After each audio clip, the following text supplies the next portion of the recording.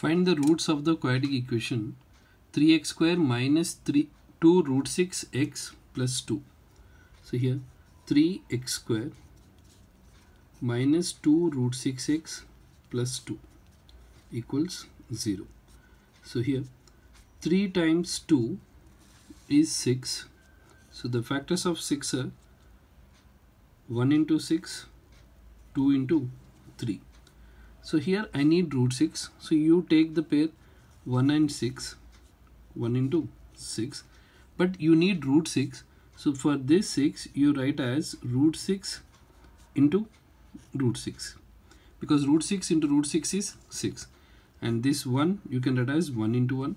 You need minus 2 root 6 to split the middle term. So you can write 1 root 6 and 1 root 6.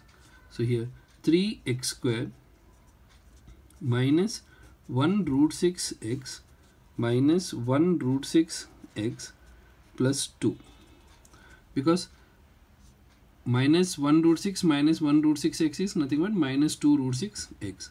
Now here again you may feel tough to take common. So what will you do?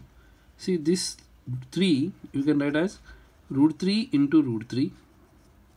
Because root 3 into root 3 is 3. And root 6 you can write as root 2 into root 3. Root 6 root 2 into root 3 and x here, and 2 also you change it as root 2 into root 2 equals 0. Now it will be clear to see what to take common. In the first two terms it's very clear that we have to take root 3x common.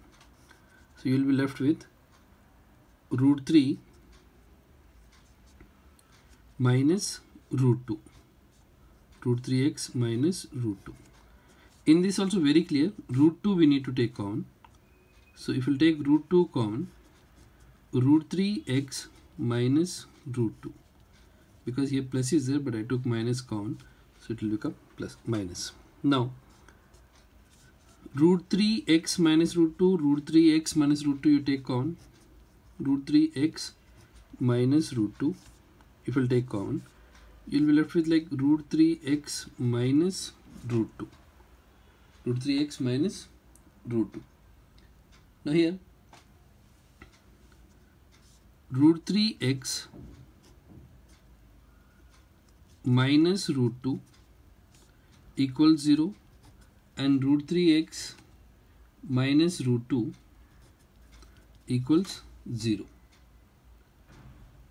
Next, root 3x equals root 2.